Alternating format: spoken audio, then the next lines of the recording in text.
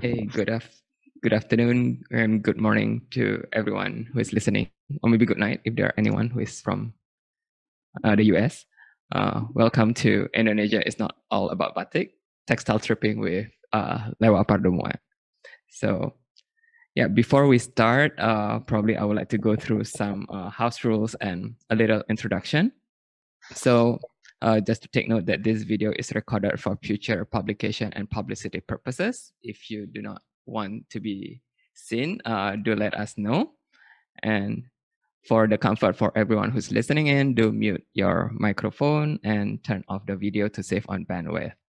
And there will be a Q&As at the end of the session, and Lewa might prompt for any question and answer in between of the presentation as well. In the meantime, do feel free to do add on any questions or comments in the chat box as well. And yes, welcome again. And my name is Tony from An Art Gallery. If this is the first time you are seeing me, so I'm Tony from An Art Gallery, which is a play on the word an art gallery. So I'm based in Singapore, and we are trying to promote Indonesian textile art of batik and tenun in variety of different angles, not just cultural and heritage, but also design, science, technology, just being nerdy about it. So we do a lot of like different experiences, including seminars, workshops, talks, art exhibitions, and textile trips. Unfortunately, because of the global pandemic, we are unable to do that.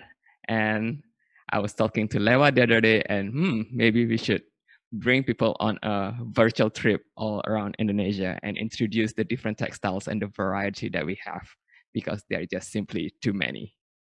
So like myself, Lewa is an Indonesian who is based in Singapore. And by day, he is a TV producer. He loves to travel and he loves to collect Indonesian textiles and other artifacts. Since 1998, Lewa has collected more than 300 textiles from various cultures and islands in Indonesia. If you have a chance to visit him in his house in Singapore, it is a very wonderful treat for the eye. And he is a passionate advocate of Indonesia is not all about batik.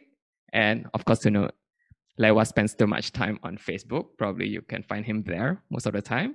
And he hates lousy Indonesian restaurants in Singapore, which we can talk about later. And without further ado, let me pass over the screen to Lewa. Thanks, Tony, for the introduction. Selamat pagi, selamat siang, selamat malam. So good morning, good afternoon, good evening, perhaps. So thanks so much for joining us today. As Tony said, too many. So I think, yeah, it can be quite overwhelming because it's, for me, as an Indonesian, it's also quite tough. It's hard to understand my own country because of the diversity. And the challenge of living in this part of the world is that despite the size of the country, and many people still do not understand Indonesia, and I've heard colleagues and friends commenting that, oh, actually, I don't realize that Bali has its own language. Yes, Bali has its own language, basically. And I'm intrigued by the title of the program itself. Indonesia is not all about batik. That's true. And I'm sure Tony is from Bali, but I don't think he will mind me saying this, that Indonesia also is not all about Bali, for example. This is a very quintessentially a picture of Bali, which I took a few years ago in Ubud, the temple at Lotus Cafe. So to give an idea that, yes, there's so many things about Indonesia that we need to study, need to learn, to be passionate about as Indonesian, also as those who have interest in the country. Let me take you to another place. That's Bali. That's Bali. And then look at this. This is a picture of me on the island of Rinca, of Flores, where Komodo dragons roam the island. That's one of the most memorable trips that I had a few years back, that Rinca. If you go further east, you may end up in this island, Saparua. In the Moluccas, it's a beautiful 17th century Dutch fort. Look at the blue sea. It's very, very peaceful there. And if you want to try something different, you can go to another island, which I did a few years back also. A trip to central Kalimantan, a cruise along the river. You could see, I spent the night in the boat. It's very nice food also. And on the way to this part, and we pass an orangutan sanctuary. If you want to see Java, there are many temples, 8th century, 9th century temples in Java, Borobudur, UNESCO heritage site, Prambanan also, and this is one of my favorite temples, Pausan, in Yogyakarta. So again, Indonesia is not all about Bali. You don't mind, Tony, right? You saying that? Not at all. Okay.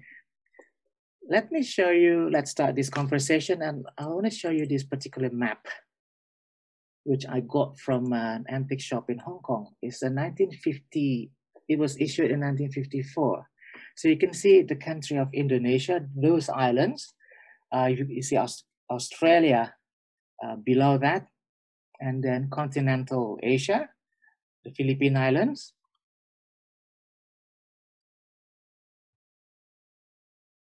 And to put things into perspective, let me show you this.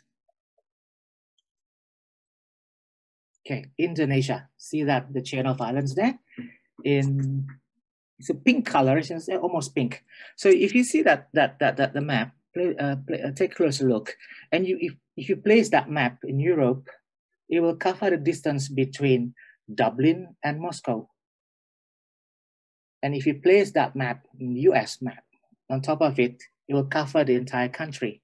So it may give you an idea about the size of the country. So since it's so big, it consists of 17,000 islands. You can imagine that it's not the diversity too. So this is a cultural map from the same book. Okay. For those who are not Indonesian, but even my Indonesian friends, sometimes they don't know which islands are that just located where, which is quite amazing. But anyway, take a look at this map. You see Sumatra on your left, and then Java. Yeah. You see Jakarta, the capital. This is old spelling, yeah, because it was published in 1954. Java, and then above Java is Kalimantan. It's Borneo Island, but we call the whole island Kalimantan actually. And next to it is Sulawesi. Below Sulawesi, you see a chain of islands from Bali to Timor. Please take a closer look at that. Bali, Lombok, Sumbawa, Sumba, Flores, Timor. And next to Sulawesi, you see a chain of islands, the Moluccas, Seram, Ambon. Try to memorize Ambon because it will come back to you later.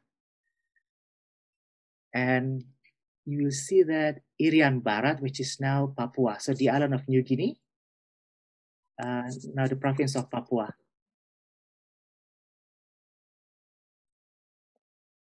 Hold on, yeah. Let me close this.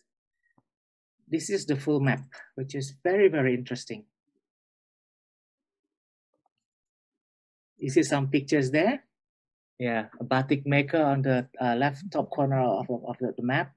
Wayang, gamelan players. You've got Sumba Textile, and on the top right you see Borobudur. Can you see that? And those islands, chain of islands. So another perspective. So let's focus on Jakarta, the capital of Indonesia. Let's say if you want to fly to Bali from Jakarta, it takes 1 hour and 30 minutes. If you want to fly to Medan, Medan is in Sumatra. So you go to Sumatra Island, you see a lake there. Yeah. Next to, there's a picture of a building. You'll see Medan. Take a close look. From Jakarta to Medan, it takes 2 hours. Now, I'd like you to go to your right. Next to Sulawesi, you see Seram, you see Ambon. From Jakarta to Ambon, it takes 3 hours and a half direct flight, which I've done a few years back. But to Singapore, Jakarta, Singapore, is only 1 hour and 20 minutes. So you see the country of that size, we have about 500 ethnic groups with more than 500 distinct languages So we're talking about not dialects, but distinct languages. That's why people in Bali, they have their own language. For example, and in Java, the main language is, of course, Javanese. And some people ask me, so are they totally different? Yes, they're different. If Tony, let's say, fails to use the national language Indonesian, I will not understand what he's talking about. That's to show how complex it is. Okay, let's take a deep breath. Try to digest that, and then. So the question is that, where did it start? So it started, like Tony mentioned, it's in 1998. So where it started here, Jakarta, where I was born and raised. One of those. This is in Jalan Sudirman Street. People associate Jakarta with traffic jam and all that. Well, that's fine. But if you can scratch the surface and if you know where to go and have a guide to take you around, you'll be surprised by how diverse, how rich, how sophisticated the city is. This is, for example, the National Museum. It also has a very, very nice, my favorite part is the city hall. The old Batavia. This is the 17th century statues. The city hall is still standing, and also it's as a fun place to have fun. Basically, there, nice to have a drink, looking at the city with friends, and yeah, Indonesians smoke a lot, so I think you can smoke there also. I don't encourage it, but just to let you know. So going back to me again, that who am I? Who am I? Who am I? Tony is from Bali, and I'm from, okay, I show you a map. We go back to Sumatra map, yeah? Here you are. Can you see the lake? There, on the right-hand side. Samosir, Danau Toba, Lake Toba. So where my maternal grandparents, the ancestral land of my maternal grandparents. So my mother is Batak. It's a Batak tribe. Try to remember that word, Batak tribe. There she is. There she was. Okay. Where's my father from? I'll take you to another island. Sumbawa. It's easy to remember, Brad, because you see Bali there. Bali on your left, and then Lombok, and then Sumbawa. I have to warn you because, again, we're talking about diversity. Sumbawa is split into two parts. There are two different cultures, West Sumbawa and East Sumbawa. Different languages too. So my father was from Bima. Can you see Bima? Yeah, you see, he was from there. And having born in Jakarta, raised in Jakarta, so I end up speaking the national language because my parents speak two different languages. Let's go to textile as a first taste of that. So I'll show you this picture. Me on the right, this is an event at the Indonesian Embassy in Singapore. So I was wearing two types of Batak textile called Ulos. It's actually a rectangular textile with different function, different names. So mind-boggling, maybe about 1,000 types perhaps. And I was wearing two. On my shoulder cloth is called Ulos Harungguan. Hold on, yeah. I'll give you the.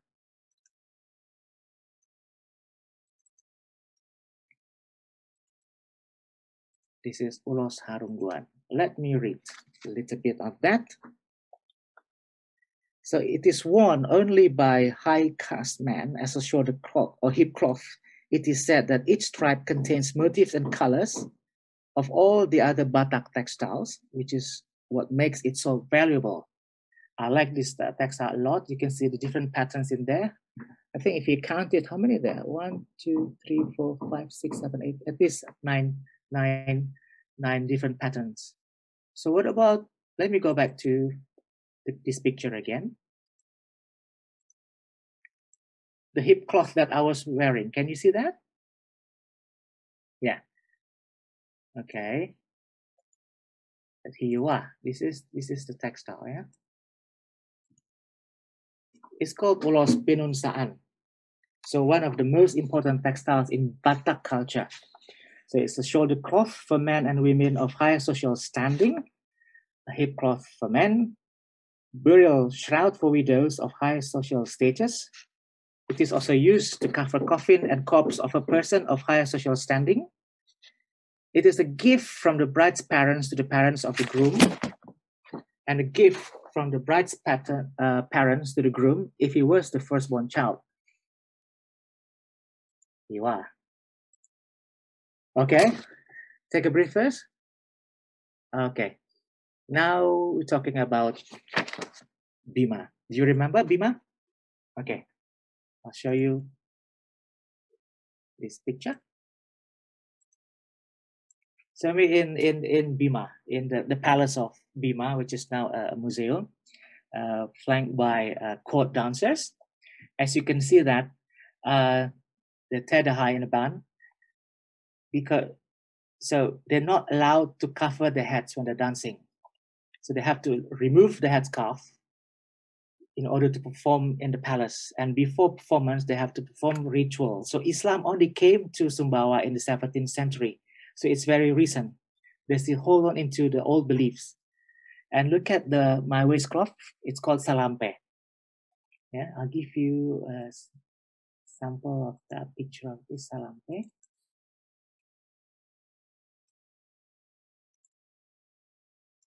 Here you are. So it's different from Batak textile, right? You can see the difference. Yeah. I'll show you another samples.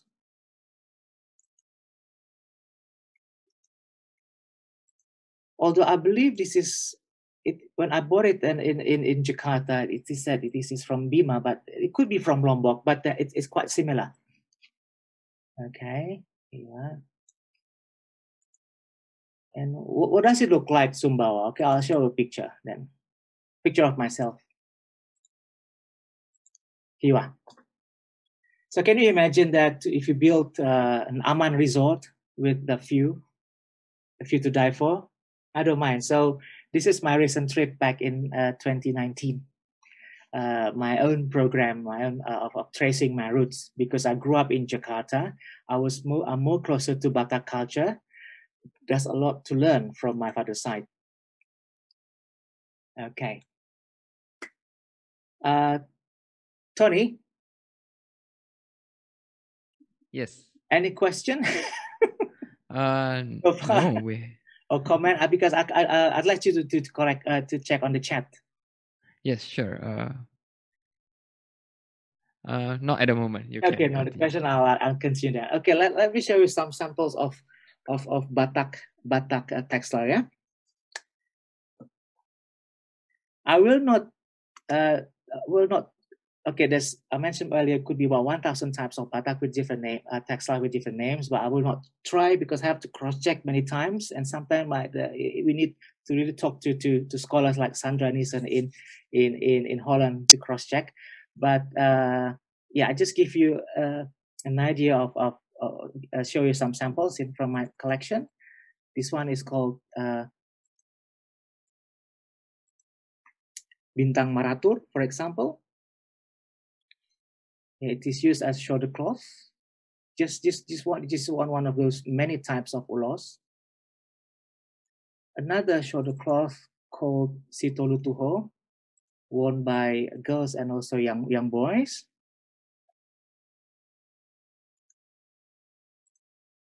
Another sample.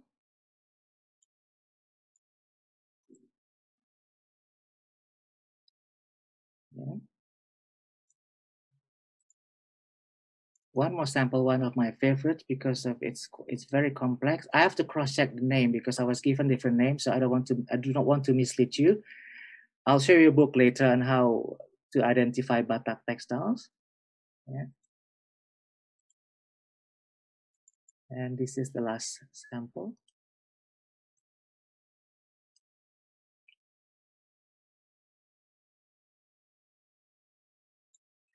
I'm going to read to you what Lonely Planet. I like Lonely Planet. I think the description is quite nice. So, whoa, Batak people. Who are they? Who are Batak people? Let me read for you.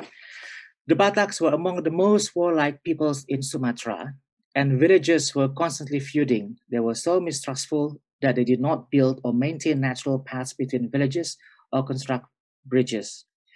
The practice of ritual cannibalism, I repeat, the practice of ritual cannibalism, which involved eating the flesh of a slain enemy or a person found guilty of a serious breach of adat or traditional law, survived among the Toba Bataks until 1816. Today, there are more than 6 million Bataks, divided into 6 main linguistic groups, and their lands extend 200 kilometers north and 30 kilometers south of Danau Toba or Lake Toba.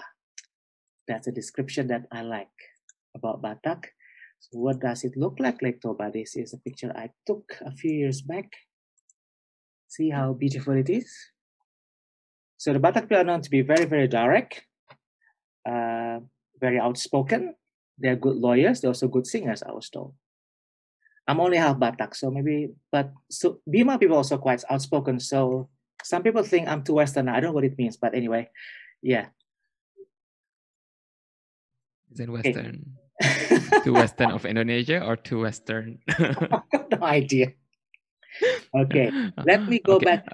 Yes. A quick question. So Hannah has a question. Sure. Thanks for sharing your beautiful and extensive collection. And a racy question.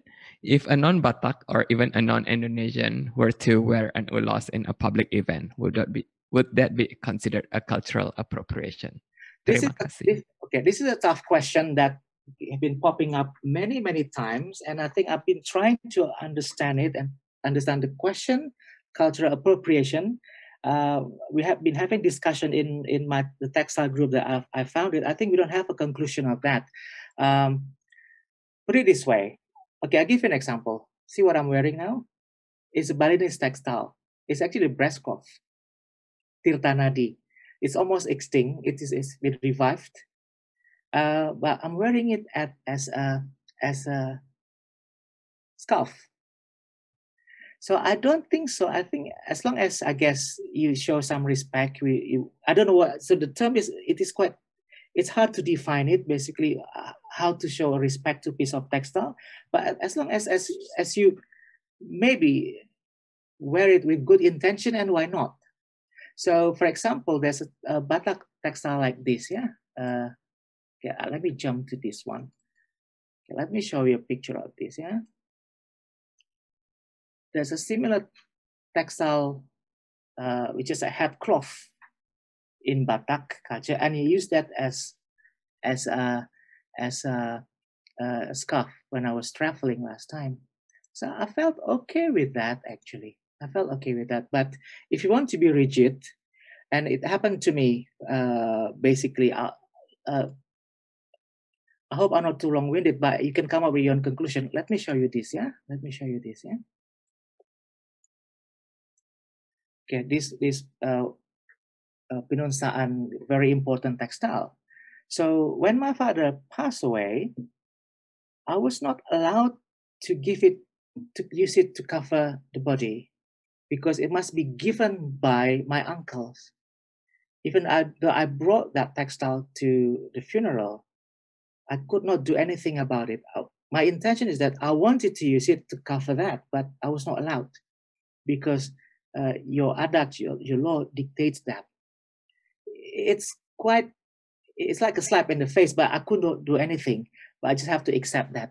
So back to your question, I think as long as the good intention is there, and why not? I hope that answers your question.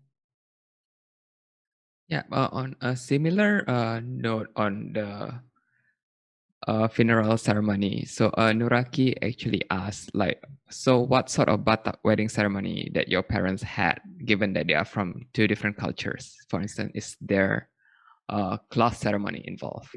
I'll come back to that. Okay, I'll come back to that because it's it's part of the discussion. But before that, let me continue first with Aceh here, and then I'll come back to this question. Okay. Okay, I don't want. Let me show you the map again, so that you won't be lost. Okay, remember this map? Okay, see Lake Toba there. You go to your left. You will see that's part of Aceh province. Yeah? Aceh province bordering West Sumatra, North Sumatra province. You will see that Langsa, Lok Semawe on top of that. So Aceh. I need to show you this because it's connected to Batak. So Aceh is also quite diverse. Yeah, it's quite diverse.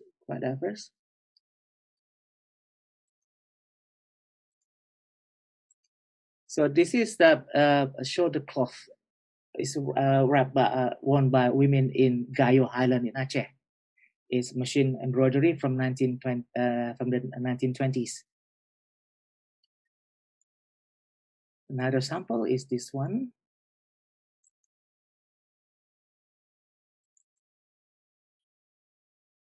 This is a men's jacket. Also embroidered. Yeah. Aceh used to grow its own cotton, and this is one example of a very nice shoulder cloth from Aceh with supplementary weft gold thread at the bottom. And this is a piece of textile that also inspired the Batak people. It's called Plang Ijarusa. So see that the arrow patterns is made of silk, I think from the 19th century easily. And that inspired this particular textile called Ulos Mangiring, which is used as a baby carrier. I know there's some question on pattern. Let me go back to that. If I can answer those questions, I'll do that, because again, this is an overview of the whole thing, because if you want to talk about patterns, we have to be specific. For example, we can talk about Sumatra in general, we can talk about Kalimantan in general, and so on. Yeah. So this is Ulos Mangiring, which is a baby carrier. The pattern inspired by Aceh textile, an old picture showing a Batak lady carrying a baby, very cute baby with Ulos Mangiring, and the lady on the right seems to be tying the pattern of arrow pattern. Nuraki Aziz, his nickname is EE. I'll come back to your question. Okay, so the question is about, so what kind of textile? This is the thing about the Batak people.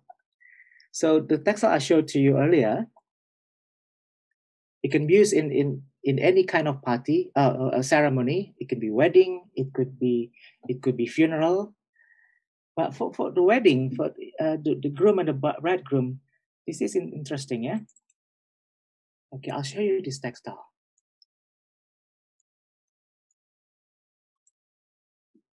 This is shoulder cloth woven on the island of Bangka. Where is Bangka? I'll show you later.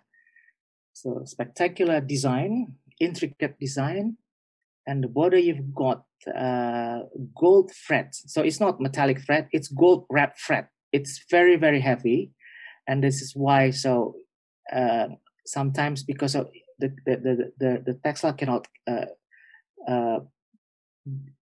carry the weight, so it could deteriorate very easily. This is the.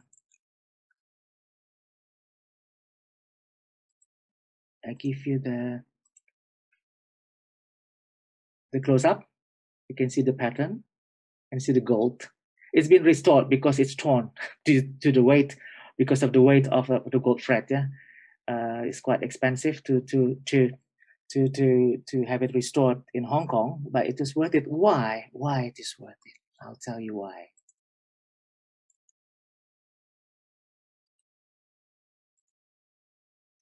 Because my mother wore it on her wedding. So you can see it's been, the color is a bit off, but she wore those particular textile. It's my collection now. It didn't belong to her, so my aunt loaned it to her, and she wore it. Why? because this is also an interesting story, because my grandparents were not happy about her marrying someone from Bima. So she took care of herself, doing her own makeup and so on, and borrowed textile from here and there. And that's her. That's the family history. Where is Bangka? Okay. Can you see that? Bangka Island. This is the southern part of Sumatra. And I'd like to look at Palembang. Palembang is a different province called South Sumatra, sorry. And below Palembang, you see some cities, Kota Bumi, Menggala, Sukadana, and so on. They are part of Lampung. So try to remember the two names, yeah? South Sumatra province and Lampung province, because I'll get back to you on that. I'm intrigued by this question. Someone asked about motif. Can you show it to me, Tony? Yes, there are some people asking about motif. James was asking if there is any distinguished users of Batak Ulos itself, and if there are, and Audrey is asking if there are any significant patterns in Batak textile. Okay, I've got to have a confession, because as far as I remember, they look at just certain patterns belong to certain textiles, basically. So hold on, yeah. Let me show you this. It's quite tricky to answer that. This Ulos Pinonsaan. The top at the bottom, if I remember correctly, the top is male and the bottom is female. So two different patterns, but the meaning is actually quite problematic to decipher. And this is also part of the discussion among members. So I'm a collector, and I also deal with this is the part of understanding Indonesian textile, which is quite tricky. So from Western perspective, they also always want to understand about motifs. Everything is about motif, significance of this, significance of that. But for some people, I'll get back to you later on that. They don't care about, okay, just a pattern, basically, just a pattern. We don't have to go through that, look into certain motifs, for example, very closely, because sometimes it doesn't make any sense to them. If I may go back to this, yeah.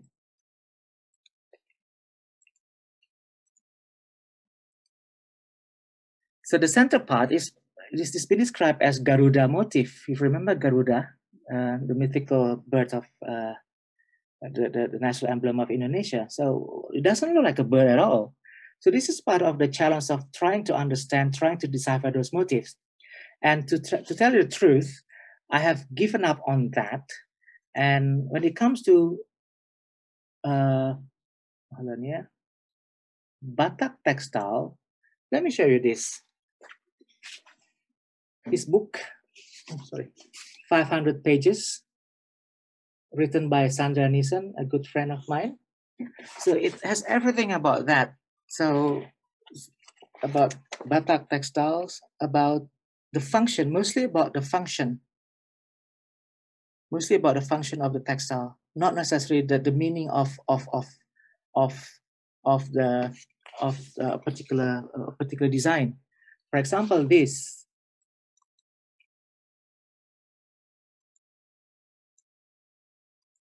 I will not attempt to read to understand the meaning of that. I need to go back to Sandra to understand that, because I don't want to mislead people by coming up with strange ideas. If you deal with dealers, as a collector, sometimes you ask dealers, what do you think about this? They will come up with certain sometimes crazy ideas about certain motifs. So I'm quite careful about that.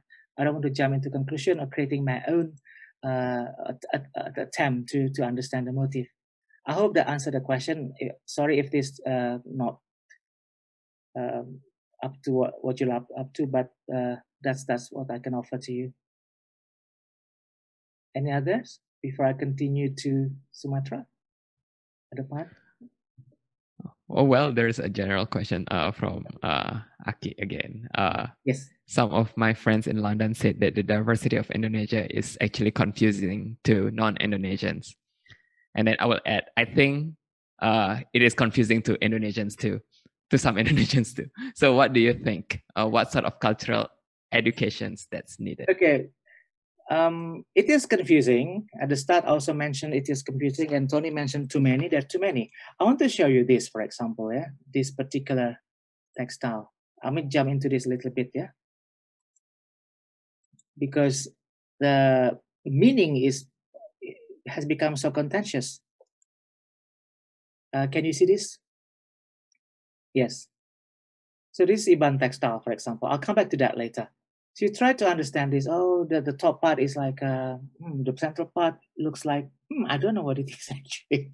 So there's so many interpretation on Iban textile, for example. It looks like this resembles, for example, a deer, but it doesn't look like a deer at all. So what is that?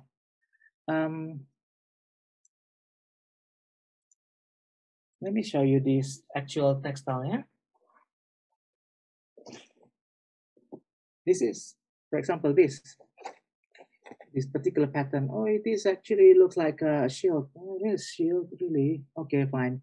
So if you ask a weaver something, Ibu, do you think it's a shield? I've got no idea what it is.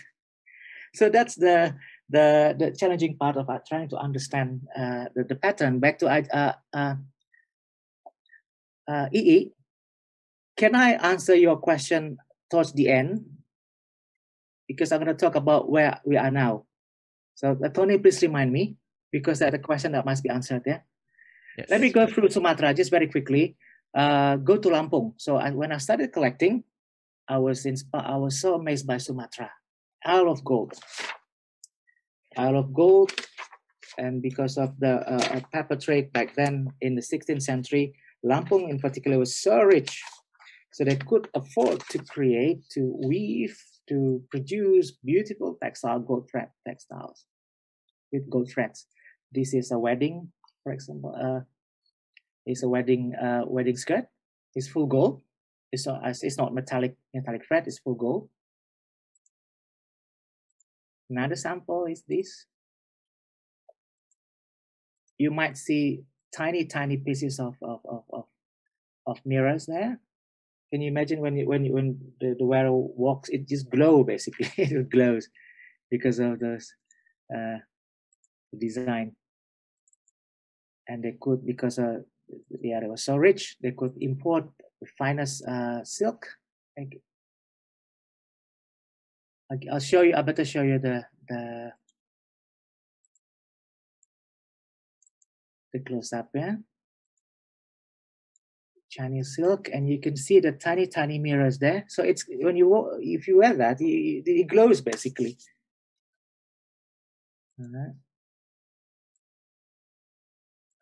And one of my favorite parts. So going back to the question about meaning and so on. So this is also one example. This is a jacket worn by girls in Lampung, in Kawer area.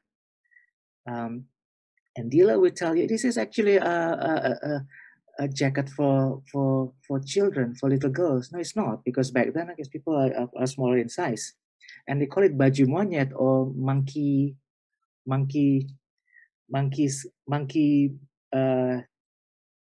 shirt, because back then as a kid, back in the 80s, kids usually wear this kind of an outfit called baju monyet. So it's not the case, basically. It's not the case. That's the jacket, and this is the skirt. There. And this is how it was worn back then.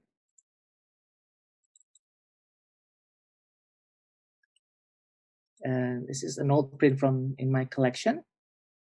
You can see that? Yeah. I'll show you the real textile to give you a better idea. Here you are. Can you see the tiny? Hold on, let me stand up. The tiny mirrors there. Mirror. Stitch into that. Can you? And this, the shell shows some significance because this people in this area live in the mountain. So to be able to attach these shells is actually a sign of wealth. This is the front. This is the back. Yeah. So that's Lampung. Moving back to Palembang. See, I mentioned Palembang earlier. So let's have a quick look on the wealth of how simmering, how beautiful textile from Palembang. This friend of mine, when she went to Singapore a few years ago, I asked her to wear this shoulder cloth and then the baju. Yeah, they're simmering. Okay.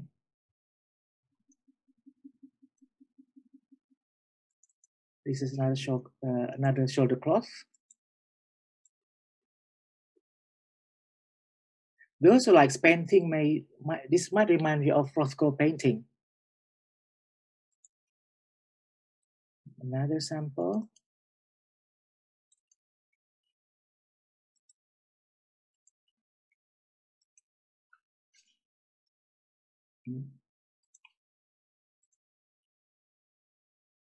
This is and I'll show you the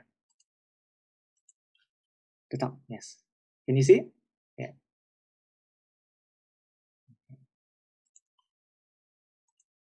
Okay, let me take you to another island, but I'll show you the map again. Yeah,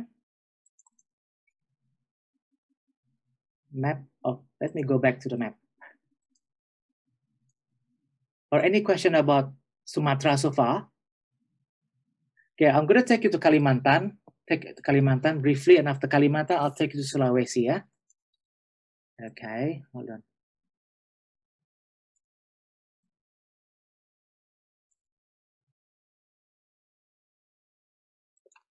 Any question on Sumatra? Sumatra is not finished yet. We just barely scratched the surface because I haven't talked about West Sumatra.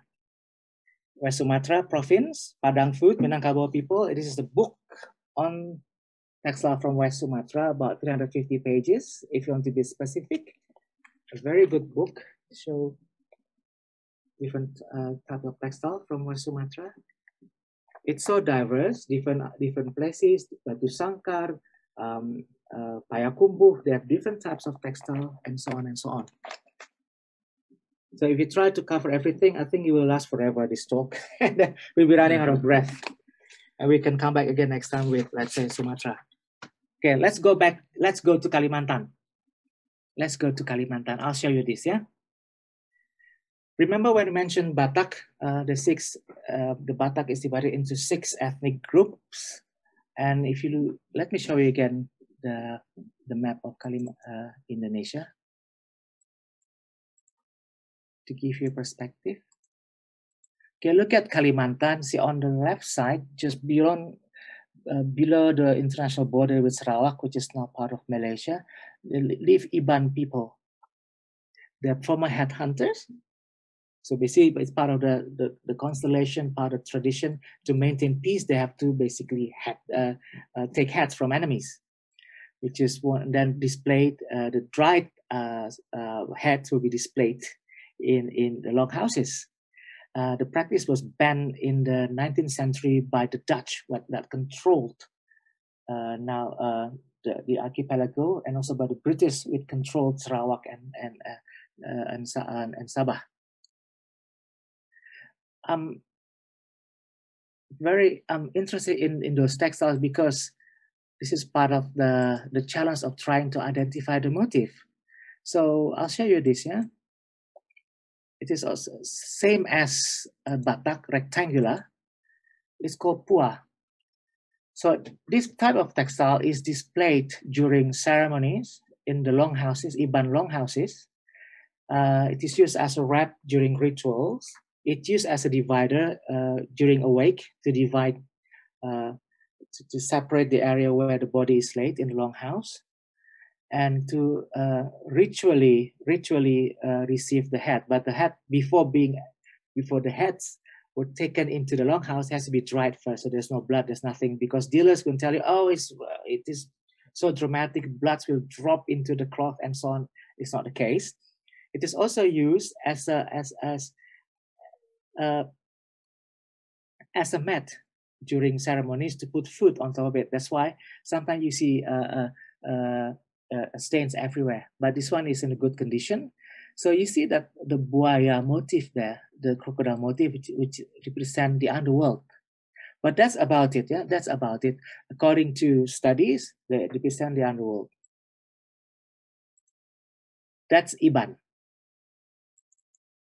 I'm going to show you a textile from Kantu tribe, which is a subgroup of Iban. So different, may look similar, but don't worry about it. If you think that they're similar, it will take time. It will take time to understand. It will take more than 10 years to understand differences, so don't worry about that. This is as a shoulder cloth and to cover the head of a priest during ceremony. What is the meaning of what are the meaning of this text? I've got no idea. I haven't come across a book explaining the meaning of that, and I don't want to waste my time on that, because again, sometimes we are so the idea of Western idea of understanding textile can be different. I think we're trying to change the narrative right now, because everything is not all about the meaning.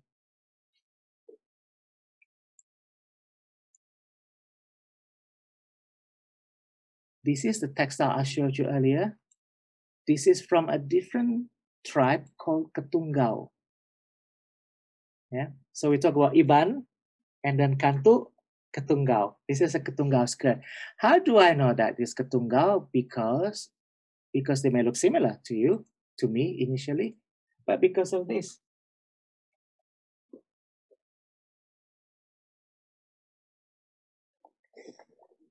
This site, this motif appeared in many Ketungau textiles, and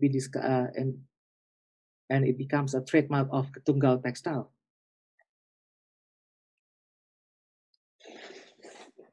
And you see the stitches also?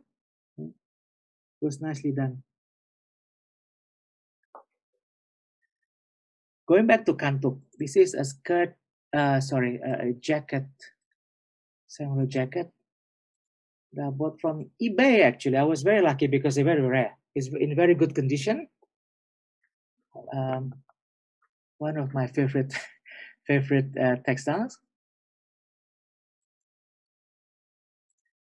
This picture is so dear to me. Why? I started collecting in 1998. This is a trip I took to West Kalimantan province, the home of the Iban, Kantu, Ketungau, Mualang people. When I took this picture, I didn't understand. I knew nothing about textile. I had no idea about textile. I didn't care about textile. I didn't care about Indonesia. I will answer EE question later. So 10 years later, then I thought, this is crazy, because those textiles worn by those dancers are well sought after by collectors. They're very, very rare and can be very, very expensive.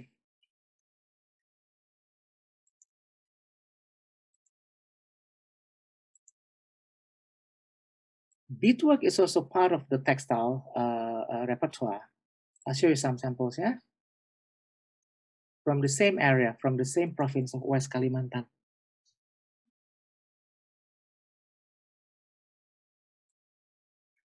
See? So it's a combination of Ikat, I'll come back to you later, and also beadwork. Another sample. This is the jacket woven by Maloh people in West Kalimantan. And this is the skirt. Sorry, this is the back of the jacket.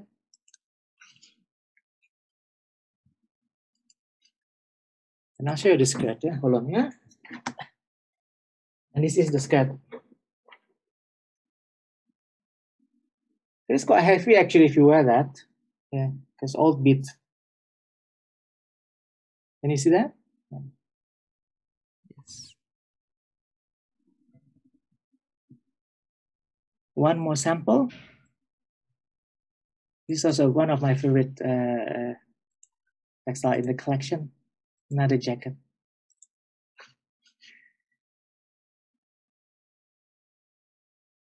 Okay.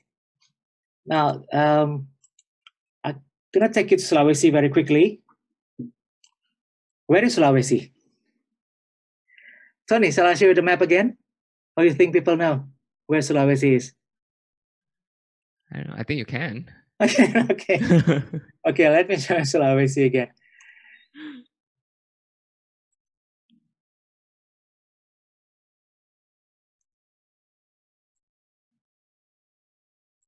Okay, next to Kalimantan. People say it looks like orchid. I don't think that looks like orchid. It looks like letter K. So that's Sulawesi. Yeah, Sulawesi. So I'm only showing some pictures from the central part of Sulawesi. North, different, got different type of textile. Just very quickly on that, so that you won't fall asleep. There's a lot to cover. Okay. One of my favorite, I got a lot of favorites. Okay, this one, a blouse made of bark cloth. Another sample made of cotton and it's adorned with the mica pieces, so it's very cute actually. Can you see that?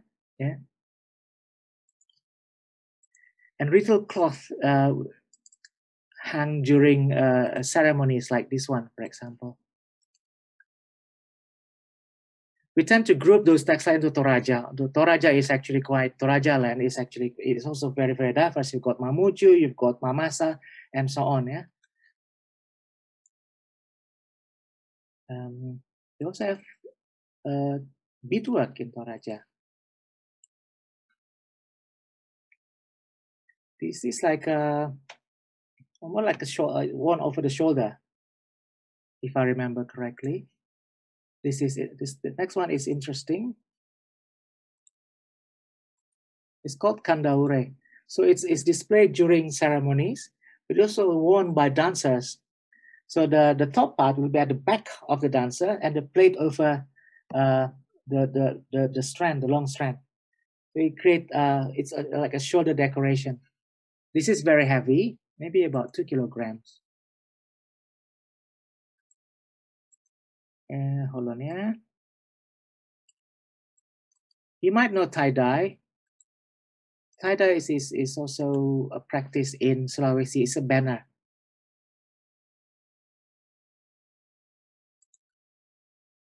Okay, I'm gonna move to Bali, but before that, any question? Nope, there is none. Okay, Bali. In the chat. Where are you from? And where were you? Tony, you were born in Bali, right? Yes, I am. Where was it? Born and raised in Denpasar. Oh, Denpasar. Okay, okay. The so-called everyone of Bali, and then Yeah. Bali is textile also very, very diverse. Oh yeah, Audrey asked a question. What kind of textile did normal people wear? Where are you specifically referring to? So textile I've shown you now is like old ceremonial textiles, not daily life textiles. So all ceremonial textiles. Yeah, the Sulawesi Yeah, beadwork that you just yeah. showed. So all ceremonial textiles. So for example, I'll show you again this one. Yeah, it's not for everyday use, only for ceremonies. And there are a lot of ceremonies in Toraja area, for example. Yeah.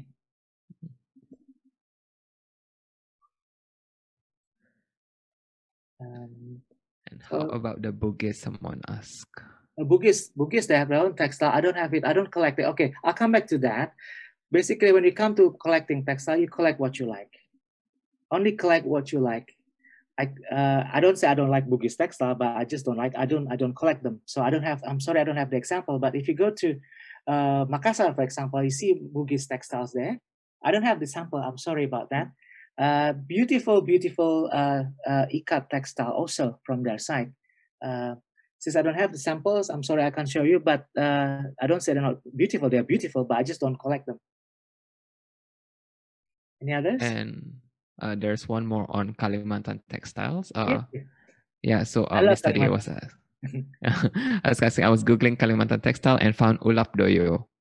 It's Ulap, different because it's not colorful and it's made from fiber leaf. Please explain further. Yeah, if you have any insights to that. I have one sample. Yeah, ulap doy is fiber. So what I can tell you is that it is woven in East Kalimantan. Now it's Kalimantan province. Ulap doy textiles. It's also ritual textile, not one they're not worn every day. As a skirt, the ikat pattern also. It's being revived.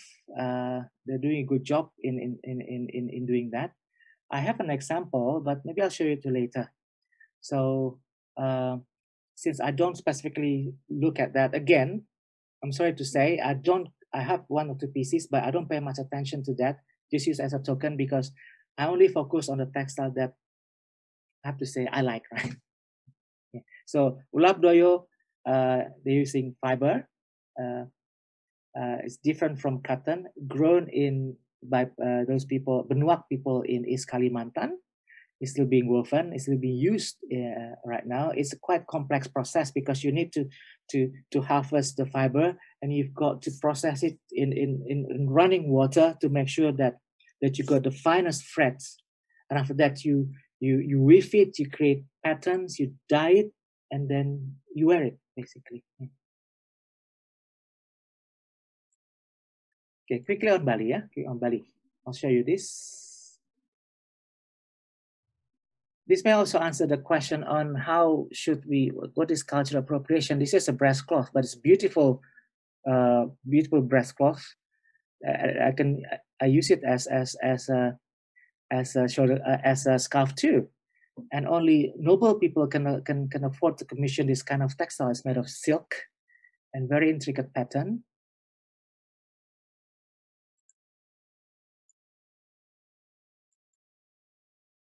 This one also one of my favorite Balinese textile is a tie-dye. It's a long breast cloth, but you can use it for again as a scarf, yeah. This one nobleman's waistcloth. Why? Because of the pattern. It denotes the rank of the guy. I got it from in Bali. This is so repeated, sometimes repeated. Some people need money to pay for school education and all. Sometimes you get lucky to get. They would sell certain pieces to cover expenses. So Mas Tony, this one, yeah, it's not very common, isn't it? Only royal noblemen own that particular piece. Yep, I have not specifically saw this pattern before. That's right. And again, okay, this one, yeah. Back to that question and how to use those textiles. To me, do whatever you like. This is also not a breast cloth actually, but I use it as a scarf. It's in front of the embassy in Paris. I'm gonna go back to the picture later to explain why it is. I need to show it to you. So yeah. Okay. Where are we now? Are we okay? Shall I continue? Yes, you can. Just a quick note from Daniel and other fans. Thanks for sharing, Lewa. And I'm in love with textile of Sarawak and Kalimantan. Okay. And a lot of different emojis with smiles and love. Yeah. So Lina, basically like this. I mean, I'm not being nationalistic. I only want to focus on Kalimantan textiles, even from Indonesian side of Kalimantan or Borneo Island, because they are understudied and because unlike those in West in Sarawak, the Iban people are more diverse. Iban, they have subgroups with different types of textiles. And because they're so understudied, and this is part of, I'm a journalist, so I need to find more about that. So I'm more like obsessed by that. So we can do another talk separately on Iban textiles from Kalimantan, for example, if there's next for that time. There's another question from Audrey, isn't it? Yes, she asked, did silk fabric appear only in port cities since they are imported? silk? Silk. Are they only in port cities? So usually, if I remember correctly, in port cities, I mentioned earlier, Aceh, they used to produce their own silk, but no more. And this silk, I'll show you, for example, this one here. This silk, this shoulder cloth from Palembang, the Chinese silk, basically, the Chinese silk. I think Java used to produce its own silk. Bali, perhaps at some point, but usually the argument among among scholars and dealers and collectors, but mostly silk textile found in Indonesia, imported silk from China. Although you mentioned Bugis, they still grow their own silk to produce very beautiful sarong. I think there was some question from James. Is that? Yes. So to continue on textile from Bali, do you have examples of one of their most popular textile, the double ikat, the Gringsing? I have, but I'm sorry I don't have the picture, but I can run later. It's okay. I can just replace the spotlight to myself here. Yeah, that's there. That's the double. Yeah, that's the double ikat, the one on my left. Yeah. And Aki asks, what do you think of Dior using tenun andap? How to use it to Balinese or Indonesians' interests? And that comes later when we do the what are we now? So 2 questions from Nuraki Aziz, yeah. Okay. How Sure. to tell Indonesians some how to educate Indonesians, and then the Dior story. Dior, yeah. Yes. I'll try not to be as too beachy on that, but anyway, I'll come back to that. So, yeah, Ajia, you have got you've got 3 questions. Now, briefly, we go to Timor, yeah. Timor. Okay, before that, okay, again, to do with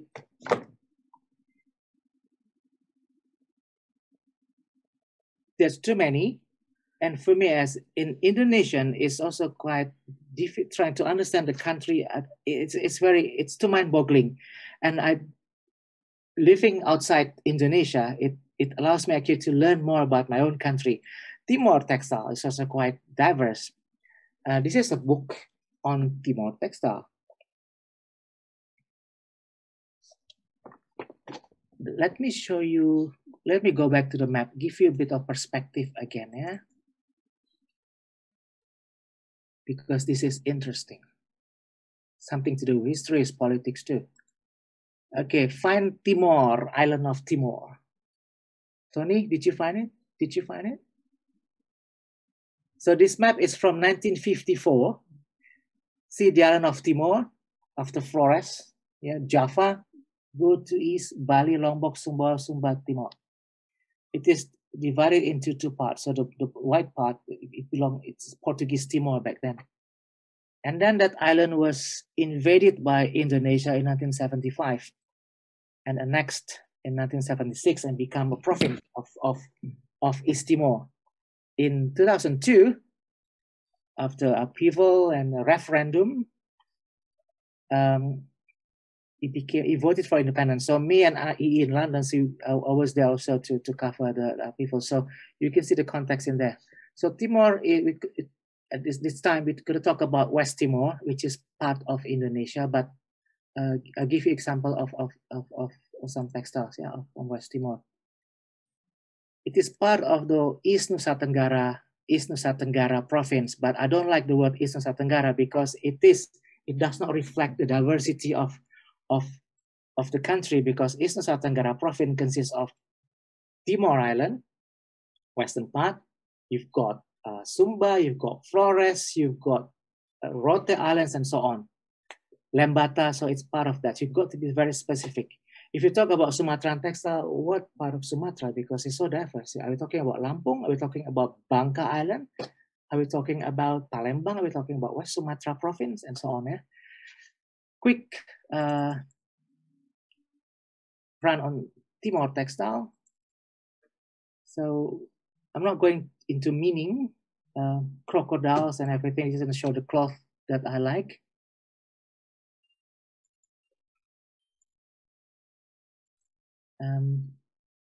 This is a belt, a beautiful belt.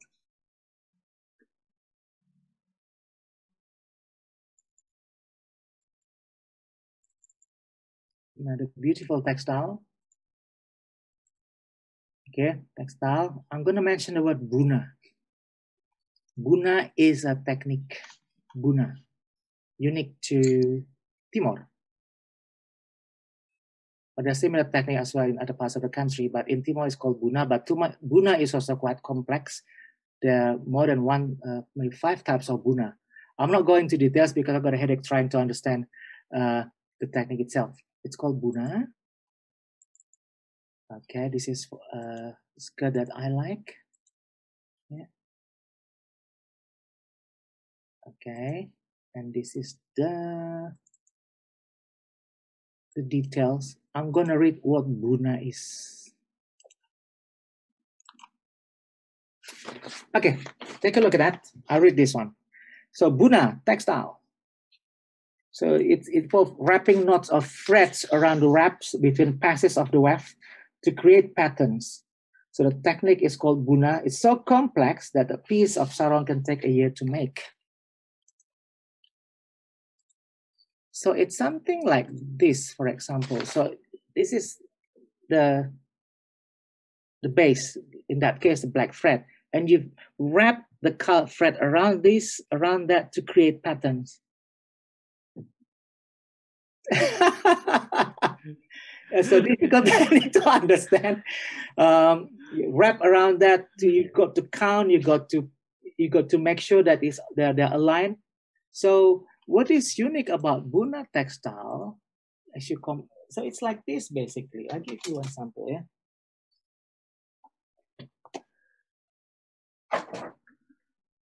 Okay, this is one beautiful textile from West Timor. This is buna. So you see the base is this color, and the weaver will wrap those colorful textile around this. In the process, because it's so complex, so nicely done, so the front and the back are the same. Can you see? Yeah, the front and the back. Compared to another technique called supplementary weft of inserting the thread around the thread, gold thread around the other threads to create pattern. So it's the difference is like this. I'll give you an example of the Lampung textile, for example. This is the front. This is used in ceremonies in Lampung. Yeah? This is the front. This is the back. So you can see the difference, right? The process of inserting those threads alternating around the wrap, so it's quite complex. So, while buna is different. I like this textile a lot. This is newly made and love it so much. This is the front. And this is the back. Same, right? See? If I try to explain to you, I don't think I can. How on earth they managed to do it, I have no idea. So we have to really respect those weavers. They are artisans. The brains are different from ours. So that's Timor. Okay. We also have this.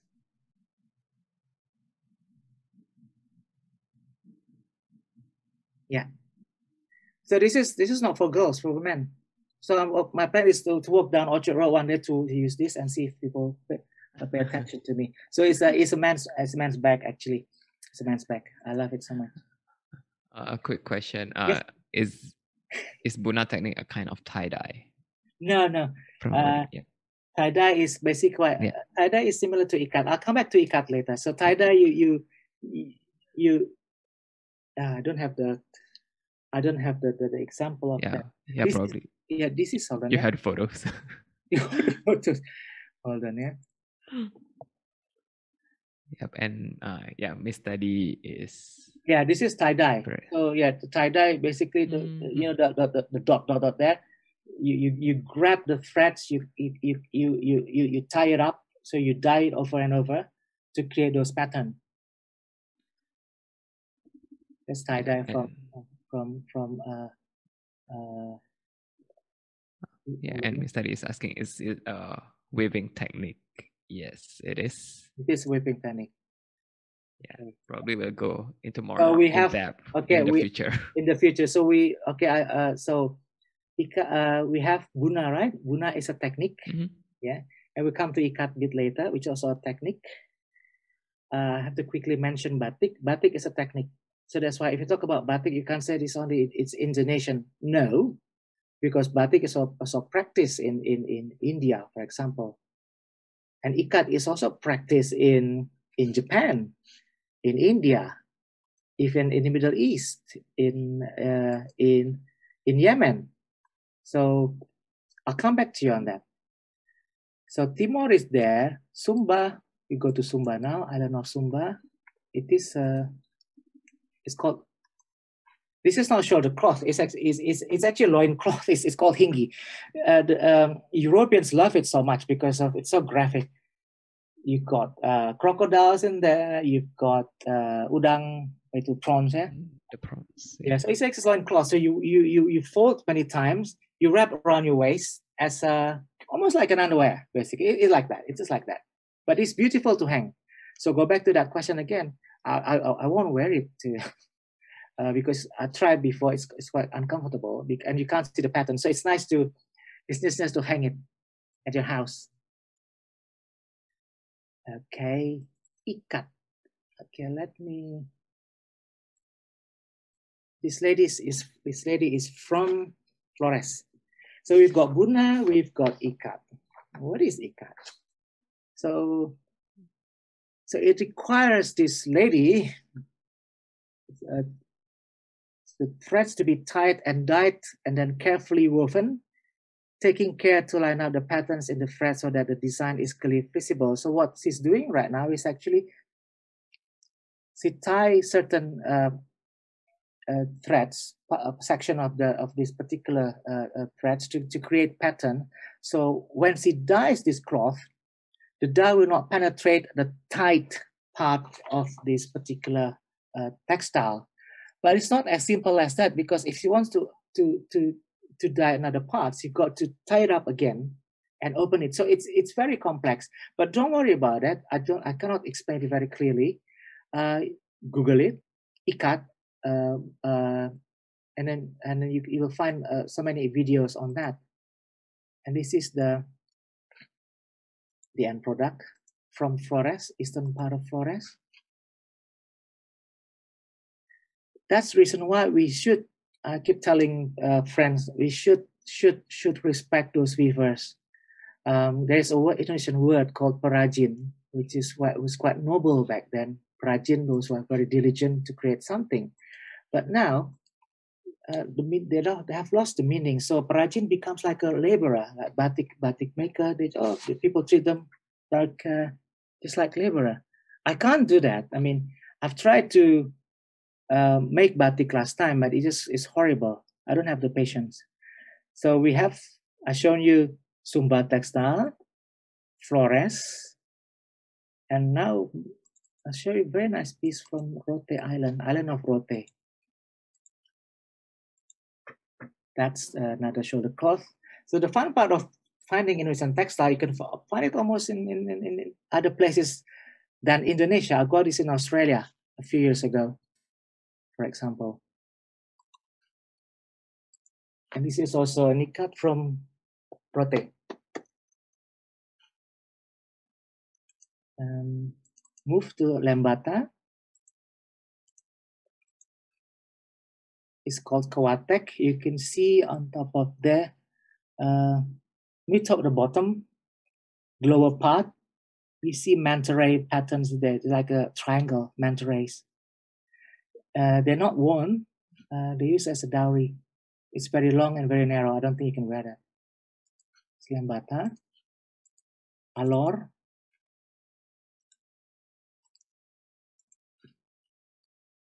There's a mosque, right? You can see the mosque there? And I said, I think mosque or a church. It's hard to tell. Animals, there's gajah, an elephant. Okay, now need to show a map before going to this one. Okay, Tanimbar. Where are we now? Tanimbar. Tanimbar. It's an island. I'll show you the textile later. Look to your left. You see the international border, the red lines. And on top of the red line, there's a small island called Kisar. So it's part of the Southern Moluccas region. And you see on top above Tanimbar, K, Irian Barat of Papua, you see the part is slightly cut top that looks like the head of a bird. Try to remember, because I'll come back to that. So you've got Tanimbar, yeah? Tanimbar, you got Kisar, and then Papua. This is a piece of textile I got in Ambon a few years ago. It's a ritual cloth. I was told it's actually to cover a corpse, but I use it as a shoulder cloth, as a scarf at an event at the Textile Museum in Jakarta a few years ago. Tanimbar, now Kisar. Beautiful textile from Kisar. This is the sarong. They become quite rare now. And this is the men's wrap. I got them in Jakarta. Okay, I'm going to show the map again because I'm going to show something very nice. Okay, Irian Barat, Papua now. To the top part, Gulfing Bay area. They make very beautiful, again, beadwork is also considered textiles, yeah? It's called sirui. It's a dowry, but also used as a dance apron. Imported beads from Czechoslovakia, from other islands in Indonesia, and they add cloth there to make it more interesting. I got a few in the collection, and I've shown this to some friends who drop by, and they say, I have no idea about it. Yes, because back to EE's question, there's so many things that we don't know. Some people don't even know where Tanimbar is. When I challenge them, tell me where Tanimbar is. I've got no idea.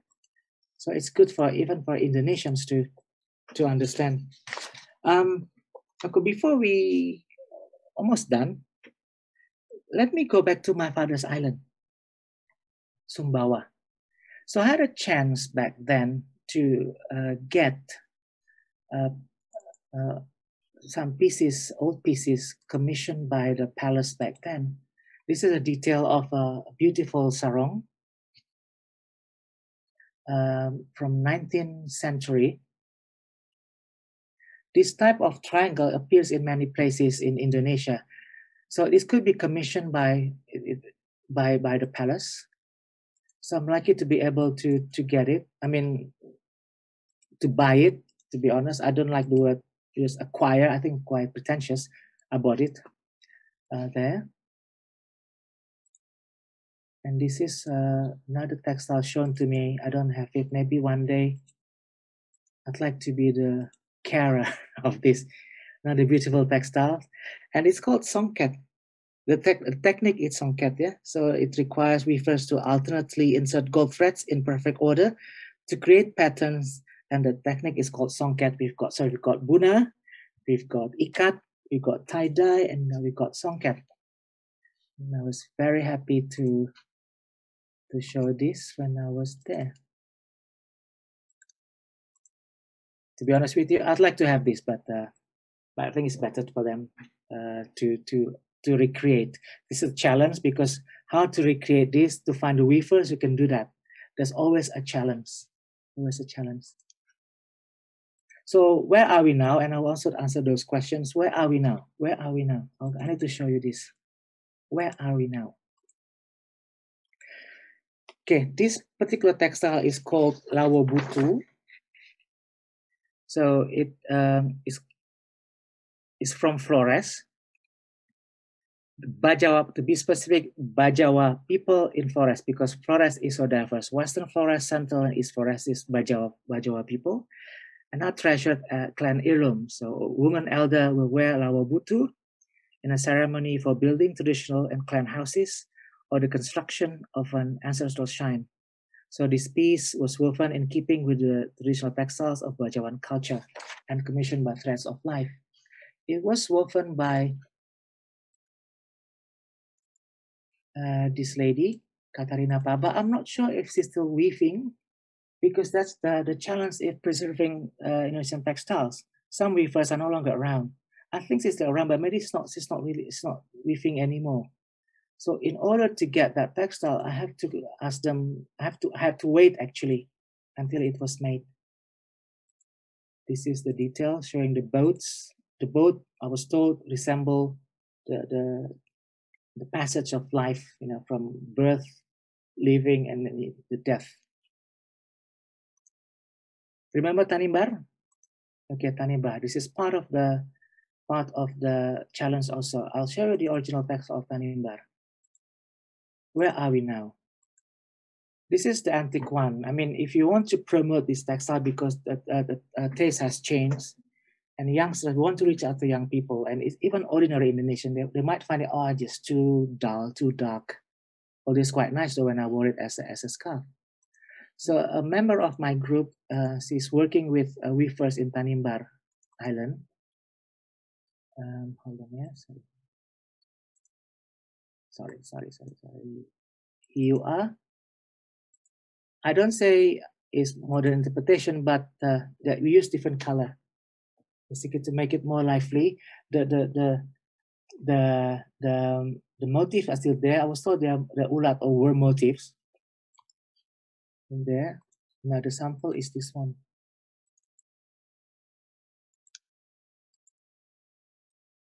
Also from Tanimbar. And this is the full picture of the textile that I like so much, woven recently, sorry. Timor, beautiful buna. Buna is a technique. This is the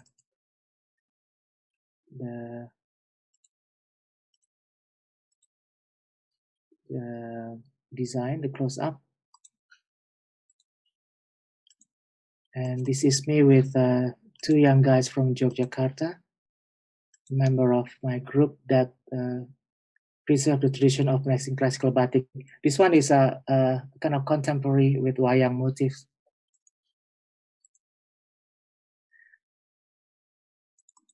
I'd like to show you this because this is part of the challenge of trying to how to appreciate a textile and how would you go from here. May sound a bit cynical, but that's me. So I'll show you this. Yeah. So this is I'm a TV journalist. I'm a TV producer. So this is our trip to Washington D.C. to film panel discussions. So I was wearing rang textile from Nusa Penida. So this kind of mindset in Indonesia, for example, we've got to bring it to the world. Bring it to the world. It will boost the confidence of weavers if it is shown, let's say, in Paris, in London, or in New York, or wherever. But then again, I'll have a different view of that because I think we cannot rely on the so-called foreigners to do that. At the end of the day, it's up to the Indonesians to help preserve the tradition, to buy them, to make sure that the weavers still working, the batik makers still working to earn some money, and they need somebody to buy. You cannot depend on buyers from outside. And this, for example, I come back to this picture because, down the street in Paris, and then nobody stopped and asked, this very treasury. Nobody asked me that question. So this is my understanding. So I think we need to reintroduce the tradition to Indonesians. There's nothing wrong with promoting it abroad. It's nothing wrong. I'm not against that at all. But as long as we can then study, we can learn, we can come up with a discussion whether it's actually effective or not. Dior, I'm not too sure. So many discussions about that. People think, oh, okay, fine. Let's have an agreement. Dior must use handmade endak. Endak is ikat, yeah. It's ikat technique in Bali. It's called endak. But then again, the question is like this. Okay, now we're going back to mass produce, because can we actually ask those weavers to churn out tons of meters of textile in a short time? And this particular textile called rangrang is problematic. Why it is problematic? Okay, rangrang is from Nusa Penida in Bali. So basically, this is an example of natural dyes effort to use natural dyes again, because Nusa Penida is so dry. Look at the beautiful color; it's so contemporary. It's actually a breast cloth, but then again, it's nice as just like this textile that I'm wearing. It's nice as to use it as a scarf. So there was a trend, I think, a few years back, to promote rangrang in such a big way. And then certain companies came to Bali to work with weavers to churn out as many rangrang as possible. And what happened is that because become overproduced, and the price dropped so much, price dropped, and people in Troso, Java, have created imitation rangrang. If you go to Indonesian viewers here who been to Tamrin City, there are plenty of imitation rangrang. So the price have dropped. So efforts to actually promote something become a backfire. So that's the question that we have to be quite careful. And I'm talking this kind of euphoria. Sorry, a bit cynical. I guess mental of we call it the mentality of countries who have been colonized. So you need a recognition from foreigners. I'm saying, to be blunt, from Westerners. If Westerners approve or appreciate, then you boost your pride. Totally disagree with that. Especially right now during COVID-19, there's so many stories about weavers cannot sell. They still can sell, but not as much before. And we need Indonesian actually to help them. There's still money going on in the country, especially in Jakarta. And we need the correct approach and how to make sure that the tradition is alive. It's no more, to me, time is running out. It's no more ceremonial. Doing this party, that party. I mean, it's not sustainable. I hope that answer EE's question, Raki.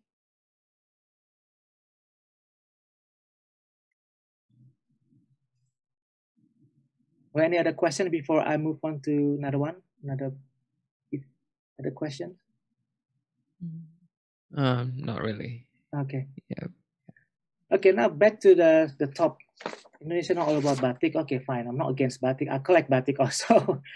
But because it's so diverse, it's so confusing. If I collect batik, I'll only focus on batik.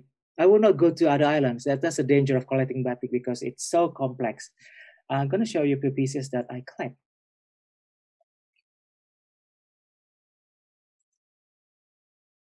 Yeah, this sample of this Tiga Negeri batik. Look at the details.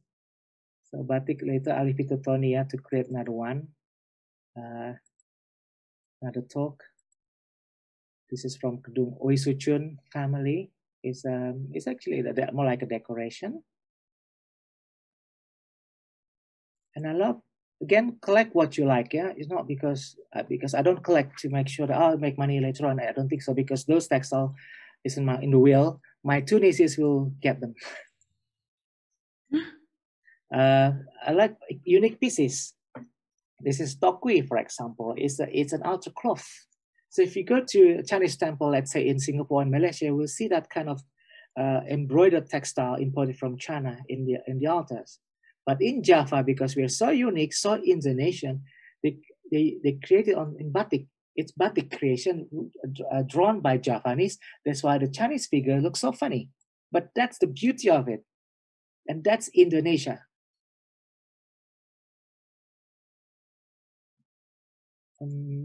Okay. I like batik also. Okay, when I go somewhere, okay, this is my interview with the finance minister recently, Indonesian finance minister. Our batik, and we talk about batik briefly with her. And this is the kind of interesting because of COVID-19. So, I mean, Singapore, I can't go to Indonesia. We agreed to have this, and during the interviews, he got a call. Hey, I've got to take this call. It's from the president. Okay, fine. So we paused for a few minutes, for 10 minutes, and then we continue. This is the fun part of that. You can't see the batik I was wearing, but maybe just top part of it. Another sample, when I went in East Timor, I interviewed the former Prime Minister of Singapore, of East Timor, and also Nobel Prize winner Ramos Horta. Look at the batik. I like wearing batik, yeah. And then another sample. This is very cute because I think good quality batik is make difference. And his pet deer, he loved it. I think he thought that it is it's leaves, right? So during the interview, he was munching on my leaf on my batik, and then his staff was so scared of him, so he tried to intervene. So during the interview, I was trying to, oh, please, baby Bambi, go away. But anyway, he eventually went away after finding out that actually he could not eat my batik, the leaves. One more sample, for example. Two more. I'll give you two more. My interview with the Luhut Panjaitan. He was then the security minister. He's now the maritime minister of Indonesia. I used to for interviews like that, I would wear my best batik. And this one, my interview with the CEO of Garuda, another Zoom interview. So yes, I think that's about it actually. Yeah, there was another. I think so far that's about it. I can show you more pictures as we answer some questions, perhaps. So where are we now? Yes, pandemic is a challenge. We need to buy. I mean, I've talked to some batik makers, to weavers. The challenge is there. The challenge is there. We just cannot say, okay, let's go back because we have promoted this piece of textile in Paris. Let's hope that the Parisian or the French people or people in London, the US will buy those textiles. I don't think so. I don't think that's the case. The Indonesians should help them. I'll give it back to you, Tony. Yeah. Yes. Thanks so much for sharing, Bang Lewa. If anyone has any questions, I think, yeah, you feel free to unmute yourself and ask the questions. If you are shy, of course, the chat box is available.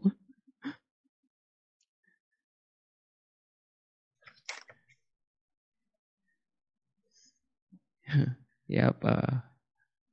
He was saying, yes, you answered the question, but there will always be more follow-ups. Yeah, I think follow-up is important because I think one thing I learned when the Director General of Culture came to Singapore, Indonesian to Singapore, to give a talk at one university here, and he confessed that even at the Director General, many people dealing with a culture, the background can be chemical engineering, for example. So there's still a lack of effort, concerted effort by the government to basically have a better idea on how to make sure that tradition is kept alive. We always, especially in the social media era right now, people will calculate how many likes you have, for example, and this UNESCO recognition of batik as and it actually has not changed much. We using that excuse, oh, it's been recognized by UNESCO, but then what? What's the follow up? I haven't seen anything concrete actually in general. So I think that's a challenge. Yeah.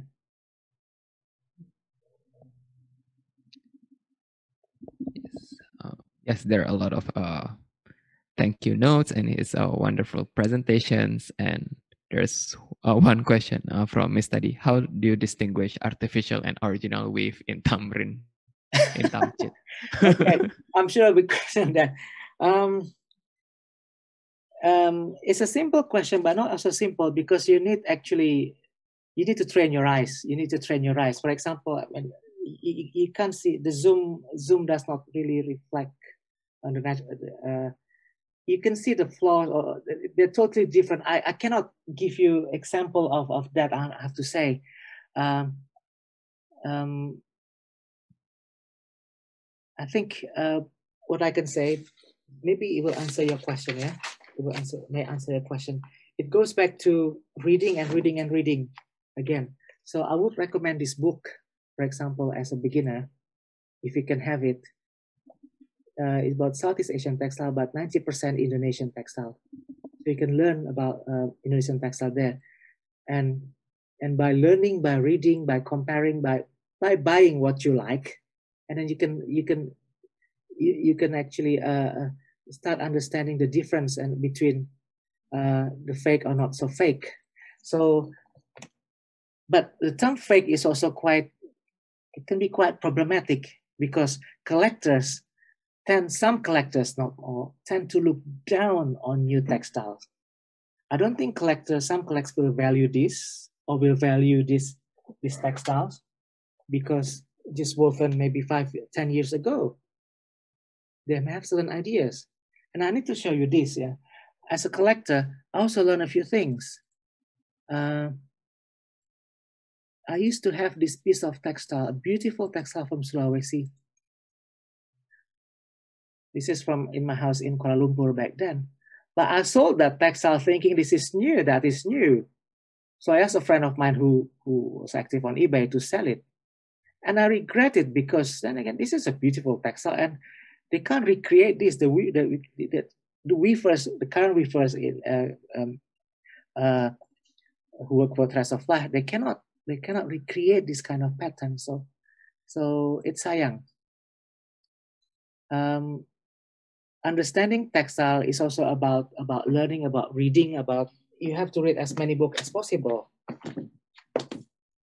Another sample of books that you might want to buy is this one, and also this one.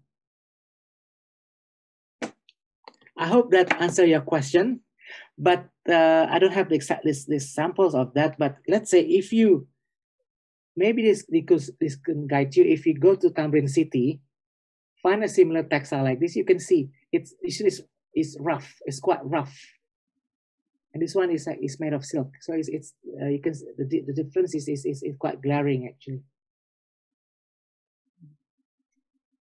Yeah, I am actually very curious.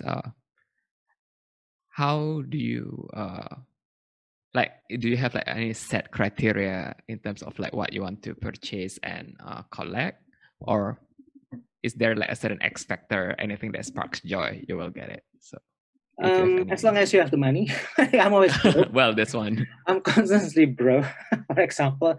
But I just this is from an advice from a dear friend, senior art dealer in Singapore, Georgia. She owns Tatiana in Tanglin Shopping Center. He told me, collect what you like. So whatever you like. I mean, you buy certain things because this particular collector has that or this. No, it's not. You can't do that. Just collect what you like. Collect what you like. I think as simple as that. It helps you rather than go with the flow. I don't go with the flow. I mean, Kalimantan textile, for example, I don't go with the flow. It's quite unique. And this one, this beaded textile, beaded pieces from Papua, I don't go with the flow. Just collect. Oh, that's fine. I mean, and then I got some, and I read books on that, go to museum in Jakarta to see some samples also. So collect what you like. Some old, I think I saw a question about motif, about how old is it? How old? Yeah. How old are some of these techniques that you mentioned? Batik, maybe, I don't know, earlier than 4th century, maybe. Buna, Ikat, nobody knows. Sorry, nobody knows. Nobody knows, actually. Tony, can you answer that? I think the answer is on the book. Lewa, I have a question. For example, about the rang-rang. Yeah. This is from Nusa Penida. Yeah. And if I'm not mistaken, the rang-rang is more popular on the 20th,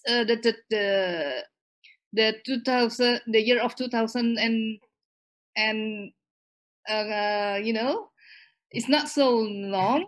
So I was thinking about, it was, I have many of rang-rang. Okay. But the pattern is, you know, from it's not much pattern. It is look alike. It's just like you know, the pattern like this. The difference is just the size, and sometimes they make it more bigger, more. It's just the size of the square. That's right. But there is no much variety on the pattern. Do you think that they need help from maybe the experts like you to help them to the weaver to make the other kind of pattern with the same technique, maybe? Okay. So basically, thank you so much for the question. So this is a challenge. I mentioned Threads of Life many times because I've known them since 2002, more than 19 years. So they're preserving, for example, they work with weavers in Timor. So the beautiful textile, this textile I've shown you, this is from that is nice. That's very nice. That's very cute. Yeah. So I think what they do is they don't commission anything. Just weave whatever you like using your knowledge given by your grandmother. And going back to rang-rang, there are not many samples in books either. So I think they have old samples from original weavers. So just stick to it. So you create, you weave again, but I don't give you restriction on what kind of motifs. But I think it looks like from samples that I've seen, they're more geometric like this, right? It's like that. This is the danger of for example, of trying to encourage people to diversify, because I'm more into, especially right now.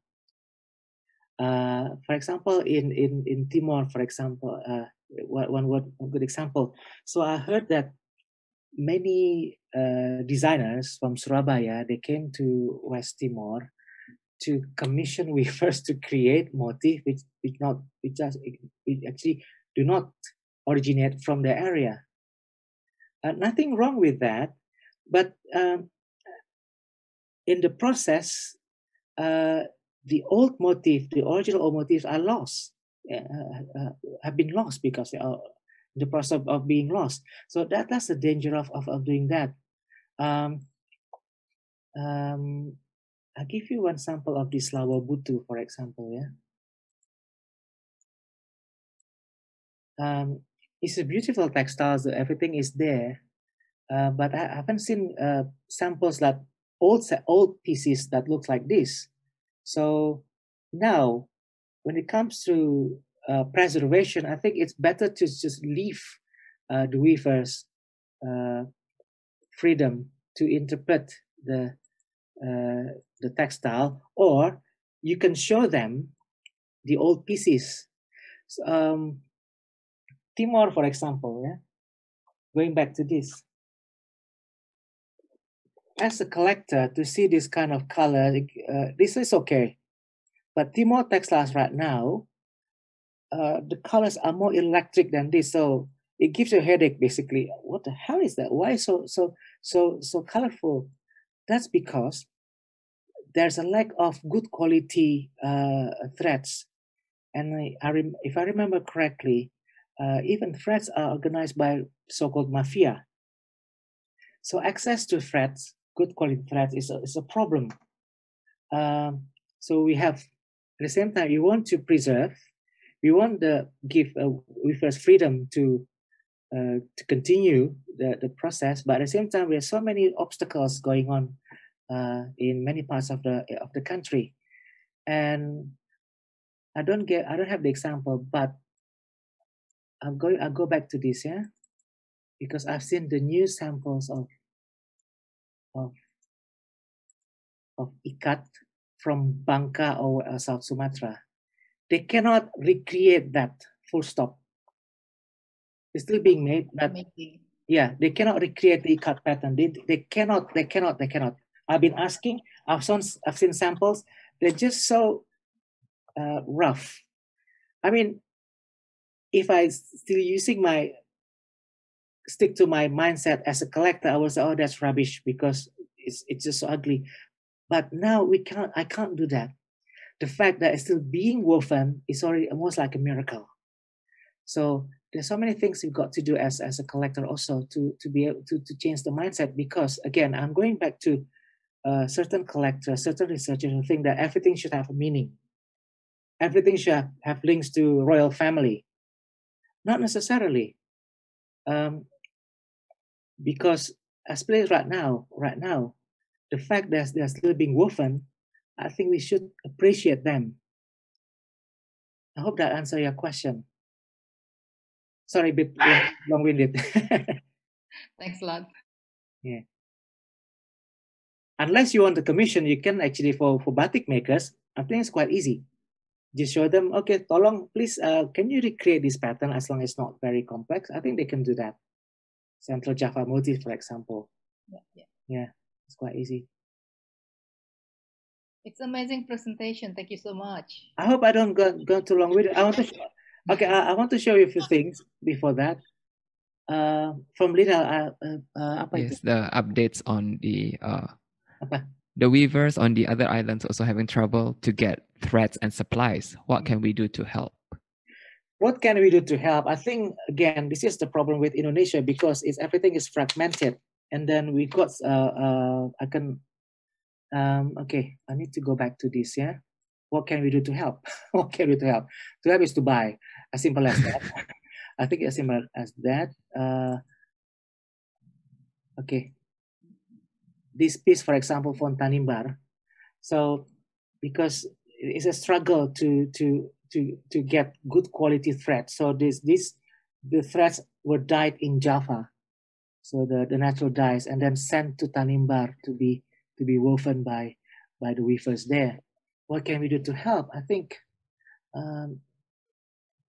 it's a tough question to answer, actually. If I'm telling you, I don't have the answer. I think, again, going back to educating Indonesia about their own culture, the diversity, and I don't think we can break that the thread mafia. But before that, is James there? Yeah, I mean, James is still here. James, can you unmute James, please? If you know, he might be able to answer Lynette's question. James? Hi, James.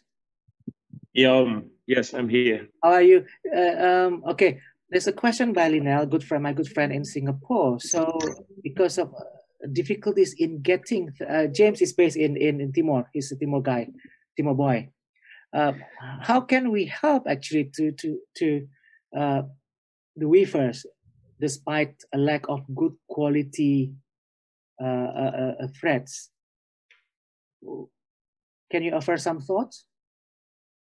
Yes, but the real problem, the local wafer space is the supplies of the threads, because now we have so much thread from China. It's very, what to say, the color is so bright and it's very low quality when you not take care well, it will so easy to getting darker, and sometimes it's easy to uh, what to say, gampang noda begitu. Okay, It's, is it yeah, stained? Okay. yeah.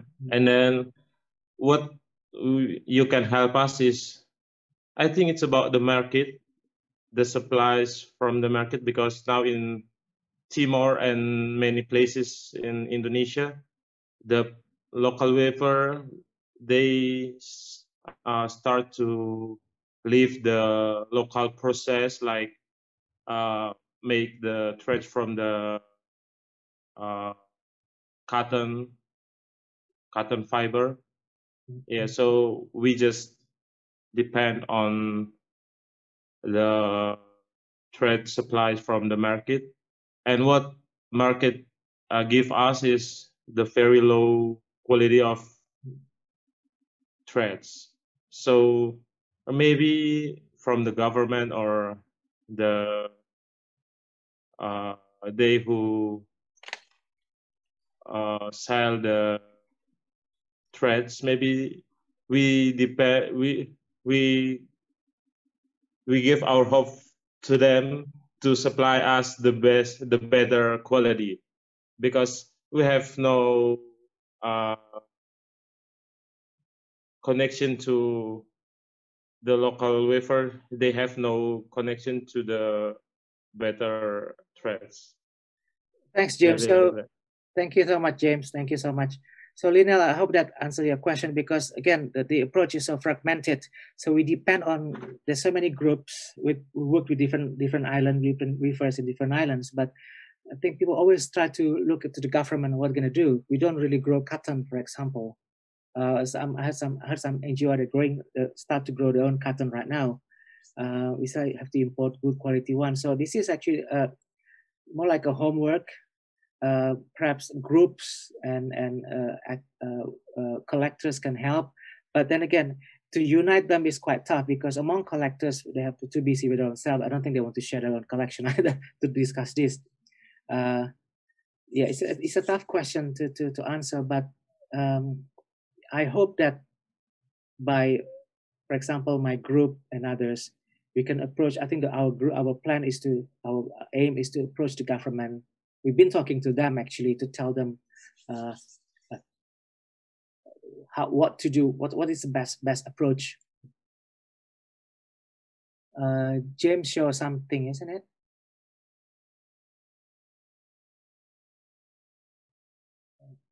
Can you yeah, in your screen? Yes. Yeah.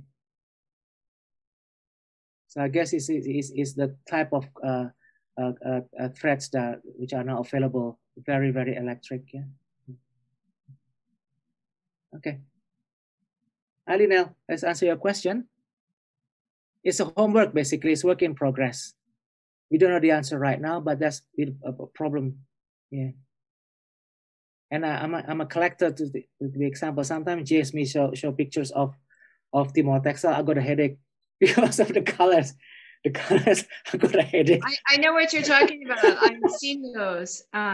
When I've been in Flores and in Timor, I've bought some cotton weaving yarns, like undyed, and I noticed that the stamp is that they're coming from Bali. Is there any way we can get a supply chain going from Bali to get these weavers proper yarn?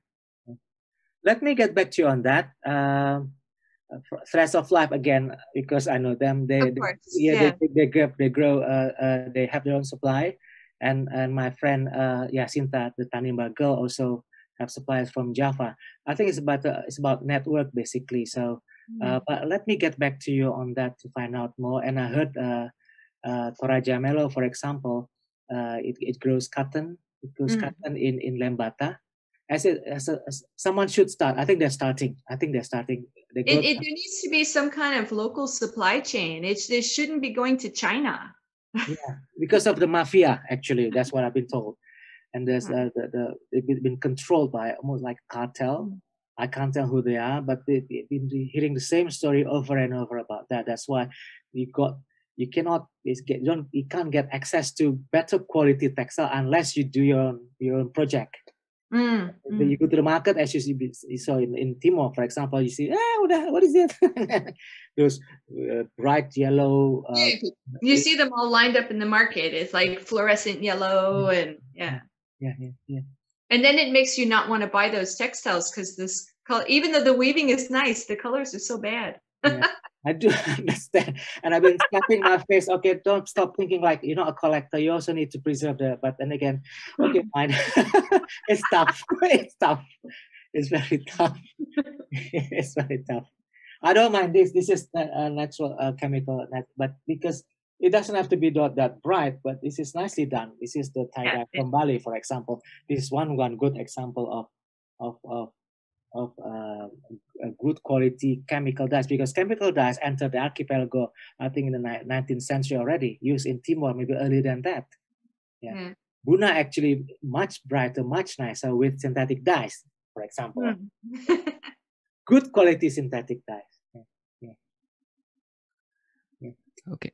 Yeah.